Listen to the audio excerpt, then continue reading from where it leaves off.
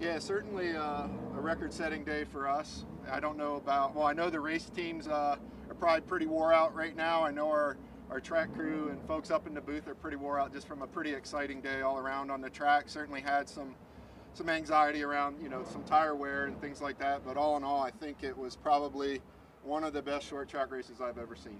John, why was resin put on here the first time here at this track? I understand PJ1 it's related to the wet weather package, or? Yeah, so if you remember last year when we came here in the fall, we had that delay before the race started for sprinkles that went through the area. One thing we learned, you know, with our testing on the wet weather on ovals was that the cars are the best way to dry the track quickly. The fans want to see the cars on track. So when we came here and tested, we tried the PJ, and when we wet the track down, it's almost like oil on the track. The cars will get no traction. So when we came back here this year with the wet weather package for Bristol, we elected to use the resin versus PJ1.